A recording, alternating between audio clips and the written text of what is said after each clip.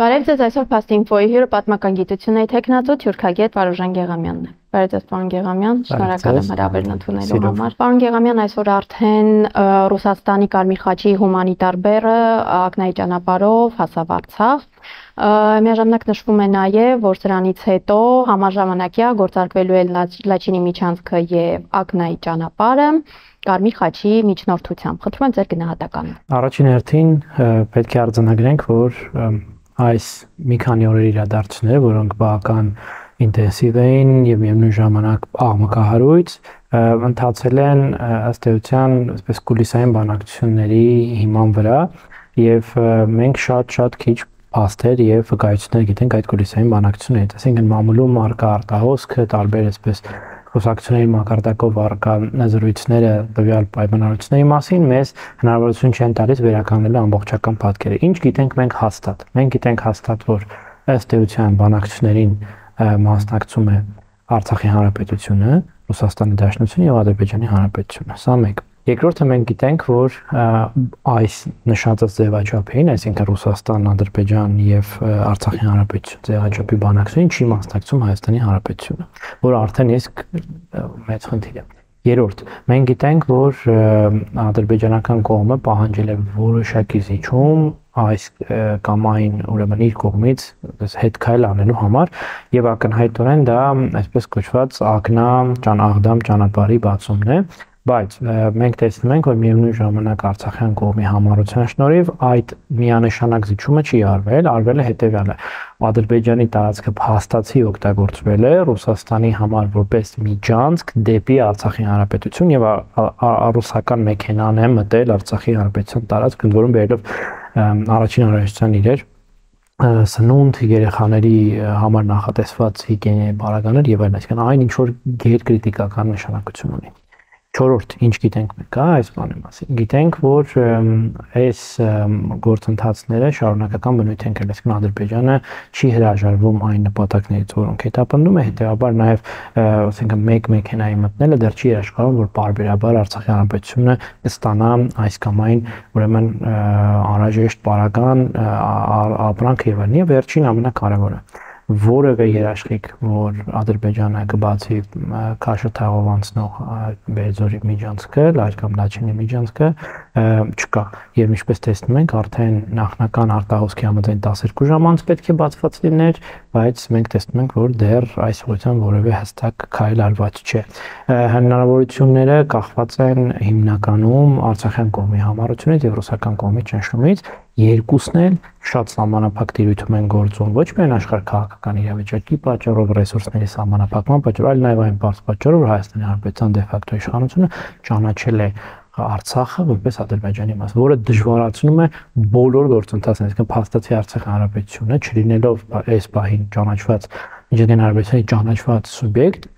միայնակ դիմադրում է ուրեմն առկա ճնշումին,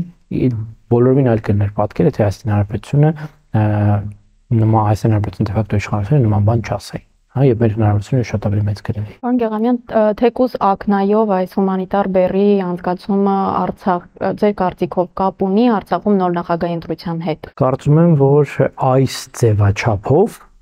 այո, որովհետև ակնհայտ էր նախորդ այսպես իշխանությունների հռետորաբանությունից, որ իրենք պատրաստ են նաև այսպես ընդունել ադրբեջանական բեռ, այլ չասեմ, որ նախորդ իշխանության հետ ուղիղ այսպես կապ ունեցող հիմնական քաղաքական ուժը, որը գլխավորում է Սամվել Բաբայանը, այդ ուժը եւ այդ ուժի ղեկավարը հիշատակածս անձը նշում էր, որ խոշորաշով Ադրբեջանի հետ ինտեգրացիան որևէ խնդիր չէ եւ կարելի է հանգիստ ապրել։ Իսկ սա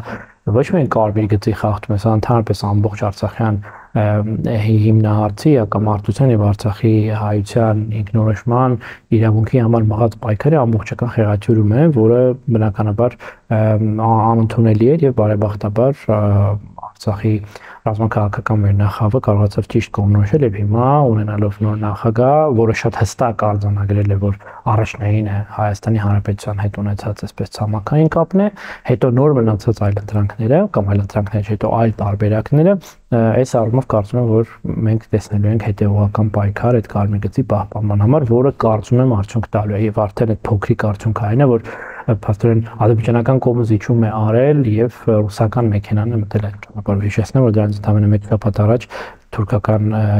բեռնատարները կանգնած են այդ ճանապարհին փորձելով մտնել եւ ցույց տալ, որ դա Ադրբեջանի մաս է, ինչը չստացվեց։ Պարոն Գերամյան, տեսեք, վերադառնալով Լաչինի միջանցքի հնարավոր գործարկմանը, Ադրբեջանի արտաքին գործերի նախարարությունը նշում է, որ բացվելու է Լաչինի ճանապարհը, այսինքն իրենք միջանցք տերմինը չեն օգտագործում են ճանապարհ տերմինը, ընդ որում նշում են, որ դա բացվելու է իրենց արևմտյան գործընկերների հետ ինտենսիվ կոնտակտների շնորհիվ։ Այստեղ խոսք չկա Ռուսաստանի մասին։ Շատ ճիշտ է, որովհետեւ խոշորաշով այն մեծ պատկերը, որում ընթանում են այս գործընթացները, կարելի ասել նույնիսկ այդ մեծ պատկերի փոքր գործընթացները տեղի են ունենում հետևյալ բարձ մոտիվով։ Խնդիր է դրված տարածաշրջանում չեզոքացնել ռուսական գործոնը։ Դուր է գալիս սա մեր հանրությանը, թե ոչ, ընդունելի է սա մեր հանրության համար, թե ոչ, ունենք արդյոք մենք բողոքներ ուրեմն Ռուսաստանի հետ մեր գործընկերության դաշնակցության մակարդակից, էական չէ։ Էականն այն է, որ հետևյալ իրողությունն է։ Փորձ կա Հայաստանի Հանրապետության միջոցով Ռուսաստանի Դաշնությանը մղել դուրս այս տարածաշրջանից։ Դրա ամենահեշտ բանաձևը իհարկե Արցախում, այսպես ասած, ռուսական կողմի տապալման ճակերտները մարզանագրումն է, ապա այդ տապալման հենքի վրա Հայաստանի Հանրապետության տարածքում ռուսական ռազմական ներկայության չեզոքացումը։ Պարզ է, չէ՞ որ մեխանիզմը դա է։ Հիմա ըստ էության մենք տեսնում ենք, որ դա շատ բարդ է ընթանում, այդ թվում այդ հաշվարկը խախտում է առաջին հերթին Արցախի Հանրապետության բնակչությունը, փաստորեն դիմադրելով այն մտածված այսպես քայլերին, որոնք որ խոշորաշով լուրջ դատապարտման չեն արժանանում նույն արևմուտքի կողմից, եթե ուշադրություն եք դարձրել, ապա անցնող գրեթե 10 ամիսների արդեն ընթացքում Ադրբեջանի հանդեպ, Ադրբեջանի վարած ցեղասպանական փաստացի քաղաքականության հանդեպ էական որևէ ճնշում, որևէ պատժամիջոց, որևէ վերաբերմունք էական ցույց տրված չէ։ Կամ միայն հերթապահ այսպես հայտարարություններ եւ միակողմանի ճնշում Հայաստանի Հանրապետության վրա, որպեսզի վերջինս էլ ճնշի Արցախի Հանրապետության վրա, որ վերջինս գնա այն զիջումներին, որը ենթադրում է Ադրբեջանի տարածք մտնել եւ Ադրբեջանի մաս լինել, որը իր հերթին նորից լինի ինչ-որ ցեղասպանություն։ Այսինքն այս պարագայում ուրեմն մենք տեսնում ենք, որ ոչ մի էական ուրեմն փոփոխություն այդ այսպես ճակերտավոր արևմտյան ճնշումից Ադրբեջանի վրա չկա, դեպի Ադրբեջանը շարունակում է սրան այս ամեն ինչին զուգահեռ խորացնել համագործակցություն արևմուտքի հետ, մասնապես Եվրամիության եւ Միացյալ Նահանգների հետ, հատկապես Եվրամիության հետ էներգակիրների տեղափոխման հարցում իրենք ասել են ռազմավարական ըստ էության գործընկերության մակարդակի եւ բնականաբար դա շարունակվելու է։ Այս վիճակը, այս իրադրությունը կարող է վերափոխվել, եթե Հայաստանի Հանրապետությունը որտեղի բառից բուն իմաստով շրջահայաց արտաքին քաղաքականություն եւ չմտնի այն խաղի մեջ, որը այսպես ենթադրելու է բևեռներից մեկի ընտրություն ի վնաս մյուս բևեռի։ Պարոն Գեղամյան, նաև տեսեք, այսպիսի մի հետաքրքիր միտում է նկատվում, Ադրբեջանը վերջին շրջանում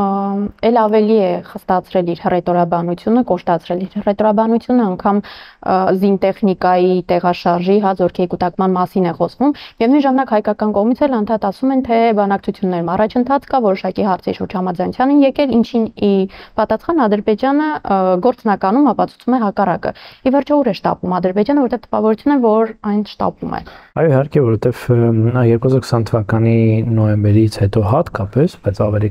եթե ճիշտ լինենք 2018 թվականից ի վեր Ադրբեջանի համար բացվել եւ Ադրբեջանի եւ Թուրքիայի համար տարածաշրջանում իրենց ազդեցությունը մեծացնելու, իրենց ռազմաքաղաքական խնդիրները լուծելու, Հայաստանի քաղաքական սուբյեկտայնությունը նվազեցնելու կամ չեզոքացնելու համար ստեղծվել է այն, ինչ որ կոչվում է պատկերավոր հնարավորությունների պատուհան։ Այդ հնարավորությունների պատուհանը կարող է, ինչպես որ այսպես շատ այլ տեղերում կարող է ունենալ սահմանափակ կյանք, եւ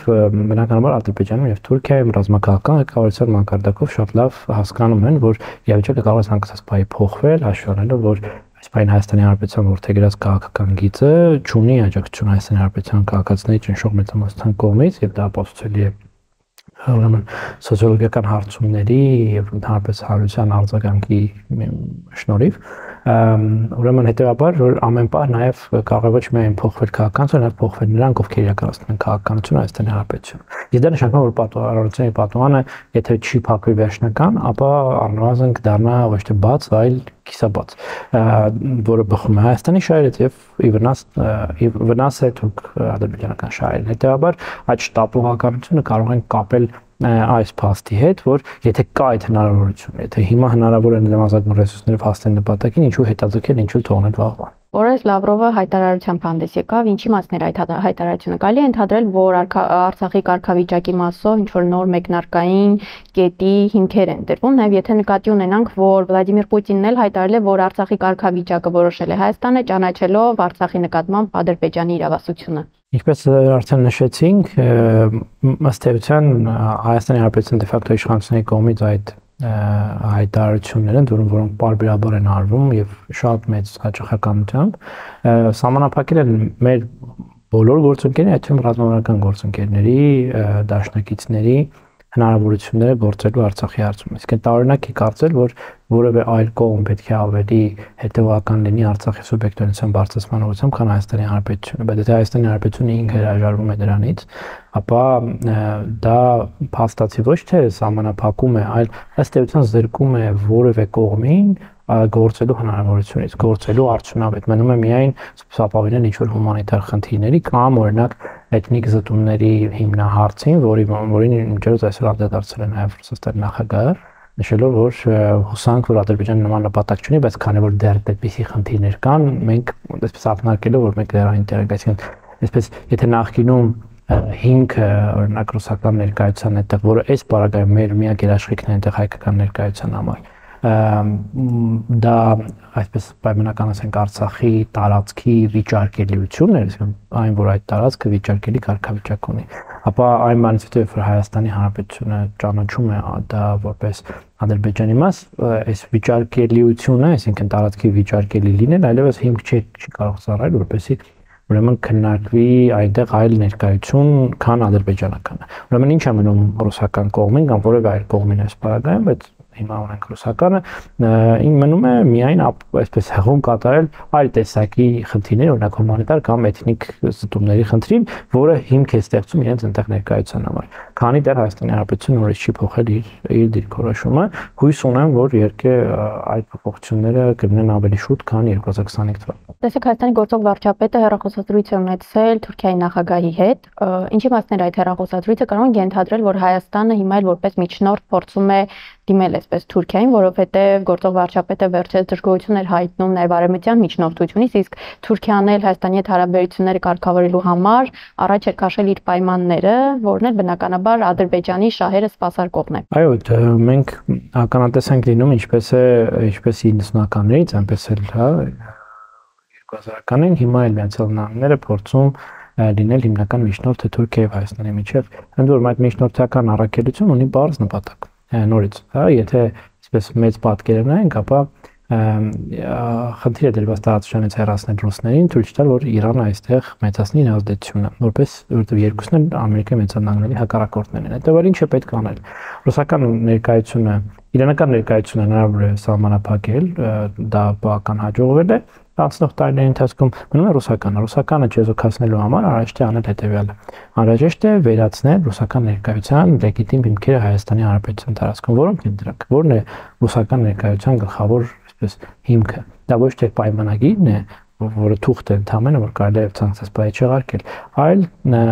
դա առաջին հերթին այսպես թուրքական սպառնալիքն է, որի դեմ եւ կանգնած է ռուսական բանակը Հայաստանի Հանրապետության արևմտյան եւ հարավային սահմանների երկայնքով։ Եվ այն որ Թուրքիայի Հանրապետությունի միջոցով չի հարձակվում Հայաստանի Հանրապետության վրա, այդ թվում նաև այդ զսպիչ գործոնի արդյունքն է, որը մեզ թվում է, որ Թուրքիան չի հարձակվում, որովհետև չի հարձակվում, հա, դա նման ցանկություն չունի, իրականում այդպես չէ։ Հիմա ինչ է պետք անել, որպեսզի այլևս այդ ռուսական ներկայության կարիք չլինի, պետք է գոնե այսպես մակերեսորեն վերացնել թուրքական սպառնալիքը։ Դրա համար պետք է հաստատել հարաբերություններ, միջնորդել, որպես Հայաստան եւ Թուրքիան հաստատեն իրար միջև հարաբերություններ։ Այդ հարաբերությունների հաստատումից հետո վերանում է Հայաստանում ռուսական ներկայության լեգիտիմությունը, հետեւաբար նաեւ խնդիրը լուծված է Միացյալ Նահանգների համար։ Ինչ կլինի հետո Հայաստանի եւ Թուրքիայի միջև, Թուրքիան կհարձակվի, կճնշի Հայաստանին, կնվաճի տնտեսապես, ռազմականապես եւ այլն, էական չէ, որովհետեւ Թուրքիան շատ ավելի թանկ խաղացող է, թանկ գործընկեր է Միացյալ Նահանգների համար, ընդհանրապես Արևմուտքի համար ավելին այն Միացյալ Նահանգների միակ դաշնակիցն է տարածաշրջանում, այն ՆԱՏՕ-ի միակ անդամն է տարածաշրջանում, հետեւաբար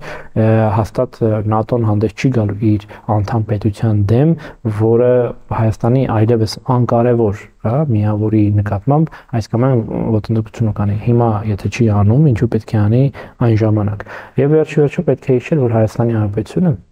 Արևմուտքի եւ Միացյալ Նահանգների համար մասն է Եվրամիության համար արժեք ունի այնքան ժամանակ, քանի այն ունի այսպես պայմանական ասենք այն ռուսական ազդեցության գոտու մի մասը եւ իրանական ազդեցության գոտու մասը։ Այն բայց երբ որ Հայաստանի Հանրապետությունը լույս չլինի, այն կորցնելու է իր արժեքը Արևմուտքի համար, ինչքան որ պարադոքսալ է թվում, հա, եւ դառնալու է ուղղակի մի տարածք, որտեղ Թուրքիան ունի իր ազդեցությունը, որի դեմ գործելու որևէ հիմնավորում միտում կամ ցանկություն ոչ Միացյալ Նահանգների, ոչ Եվրամիություն չեն ունենալ։ Այո, ինչ որ օրինակ եթե թուրքերը այստեղ հերթական փոքրիկ ցեղասպանություն անեն, Միացյալ Նահանգները կամ Եվրամիությունը բնականաբար հանդես կգան դատապարտող հայտարարություններով, բայց դրանով եւ կավարտվի ամեն ինչ, այսինքն որևէ դեպքում որևէ զորք այստեղ չի տեղակայվելու, որ օգնի մեզ դիմադրել թուրքական հարձակմանը։ Սա է այսպես մեծ պատկեր, հետեւաբար ակնկալել, որ հայ-թուրքական հարաբերությունների այս պահին մեջ կարող է իրական պրոհայկական շահ հետապնդվել, ոչ այդ ամենը արվում է այն մեծ պատկերի համաշարում եւ փոքրիկ այսպես դետալները նույնիսկ մեծ էական փոփոխություն չեն մտցնում։ Պարոն Գեղամյան, տեսեք, Իրանը հարվածային զինված ուժեր է տեղակայել Ադրբեջանի հետ սահմանին եւ իրանական կողմը բազմիցս վերջին շրջանում եւս մի քանի անգամ հաստատել է իր կարմիր գծերի մասին, հա, թեզերը նաեւ որ Հայաստանի տարածքային ամբողջականությունը իր համար կարեւոր է եւ չի հանդուրժի տարածքային ամբողջականության կամ սահմանների խախտում։ Անգամ լուրեր էին շրջանառվում, թե թուրքական կողմից Իրանին սպառնացել են, հետո այդ լուրերը կարծեք թե հերքվեցին, ի վերջո Իրան ինչ գործողությունների է պատրաստ։ Դժվարանում եմ ասել ինչի է պատրաստ, բայց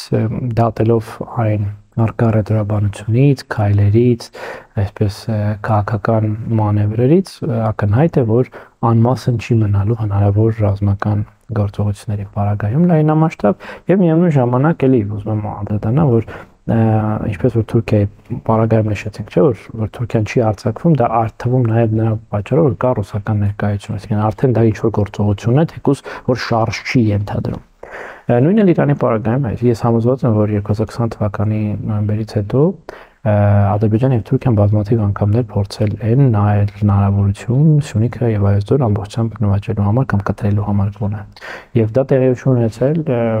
կարծում եմ, որ առաջին այսպես հիմնական իրական զսպիչ գործոնը դա իրանական հնարավոր միջամտությունն է, որի ազդակները պարբերաբար ուղարկվում են, հղվում է, այսպես եւ ուղարկվում է Հայաստան եւ հղվում է Թուրքիային եւ Ադրբեջանին եւ այդ մասին եւ ուրեմն հայտարարել է բազմիցս Իրանի բարձրագույն ռազմաքաղաքական ղեկավարությունը ամենաբարձր դեմքով այաթոլլա Խամենեիի դեմքով անցյալ տարի 3 անգամ այս մասին խոսվել է, որը կարծում եմ ոչ այլ չէ, քան պետական քաղաքականության բանաձևում, որ Իրանը չի անդուրժի տարածքների փոփոխություն։ Ինչ է նշանակում չի անդուրժի, ենթադրում են, որ երբ որ դրան համադրում ենք այսպես զորքերի տեղաշարժ, այլ գործոններ եւս, ապա ամենանավականությամբ գործ ունենք հարձակման պարագայում Իրանի ռազմական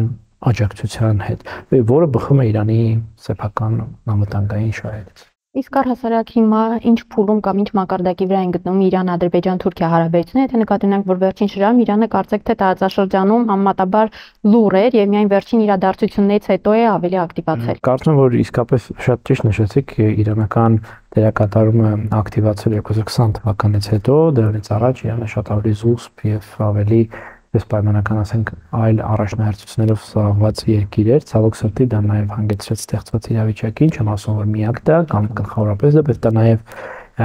դա եւս նպաստել է ստեղծված իրավիճակին։ Իրանը իսկապես մտահոգություն է տեսնում, որովհետև այն վտանգները, սպառնալիքները, որոնք առաջանում են Թուրքիա-Ադրբեջան, այսպես Իրանի հյուսիսային հատվածներում, Իրանի հյուսիսային սահմաններին Թուրքիա-Ադրբեջան ներկայության, դրա շնորհիվ իսրայելական ներկայության առումով այս մտահոգությունները այլևս մտահոգություններից վերափոխվել են այլևս իրական սպառնալիքների տիրույթ կամ կարգավիճակի եւ Իրանը չի կարող չնկատելը ցավոք սրտի, այսպես ասած, հայկական կորուստների գնով է հիմա իրանական ռազմաքաղաքական ղեկավարությունը իմ տպավորությամբ ընկալում առաջացած սպառնալիքը Թուրքիայից եւ Ադրբեջանից որպես համար 1 սպառնալիքներից մեկը։ նախկինում Հարավային Կովկասում եւ իրավիճակը Հարավային Կովկասում այդպես 10-րդական առաջնահերթություն, այդպես 10-րդական նշանակության։ Այստեղ շատ ավելի բարձր տեղ է զբաղեցնում, հետեւաբար նաեւ շատ ավելի մեծ ռեսուրսներ են ուղղվում, ջանքեր են ուղղվում այստեղ զորօրինակ զորավարությունները հյուսային սահմանների երկայնքով, որը թանկ եւ ծանր քայլ է, այսպես ասենք, պատահական չի արվում։ Միևնույն պետք է ասել, որ իրանական կողմի համար Հարավային Կովկասում մինչև 2020 թվականը կար նաև հայկական գործոնի երաշխիք, այսինքն վստահ որ հայկական գործոնը կա, հետեւաբար այդ սպառնալիքը թուրք ադրբեջանական չեզոքացում են հայերի միջոցով։ Այն ինչ որ եղավ, որը եղավ հայտնի պատճառներով, բերեց նրան, որ հիմա այդ սպառնալիքը շատ ավելի իրական է եւ այդ սպառնալիքի դեմ Հայաստանը այլևս միայնակ չի կարող դիմադրել, հետեւաբար Իրանը իր ջանքերը պետք է եւ համադրի Հայաստանի դեմ առանձին իր այսպես գծով իր առանձին նախաձեռնությունով փորձի իրավիճակը կարելի վերահսկողության ներքո։ Եվ վերջում պարոն Գեղամյան վերադառնալով Հայաստանի ներքաղաքական դաշտ առաջիկայում ավականու ընտրություններ են, Հայաստանի գործող իշխանությունը զբաղվում է բոլոր այսպես տեսակի օրենքների խախտումներով, զբաղվում է իշխանական տեխնացուի քարոզչությամբ, անգամ գործող վարչապետը իշխանական տեխնացուի քարոզչություններ անում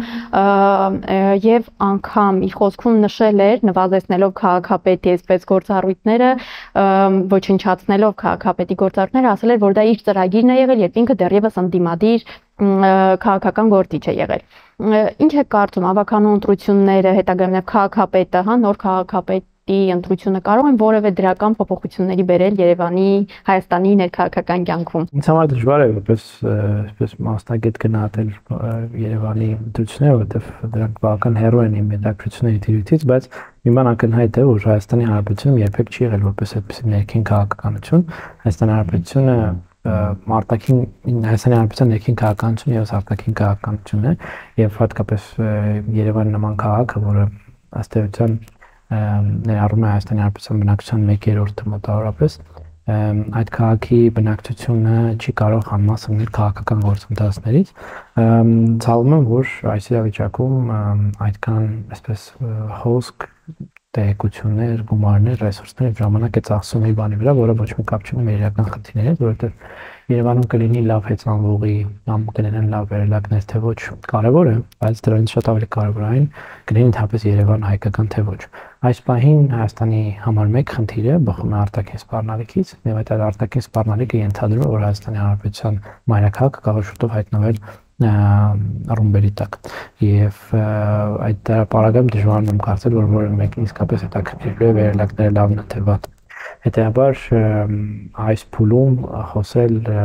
քննարկել Երևանի հնարավորությունները կարծում եմ անտեղին է, առավել եւս որ մենք գործ ունենք մի քաղաքական ուժի հետ, որը ինչպես որ մնացած բոլոր հարցերում տապալել է նաև Երևանի կառավարումը։ Շատ շնորհակալ եմ հարցազրույցի համար։ Այսօր իմ հյուրընկալագետ պատմական գիտությունների տեխնացու Վարժան Գեղամյանն էր։ Հաղթանակներ եւ անվտանգություն մեր երկրին, մինչ նոր հանդիպում։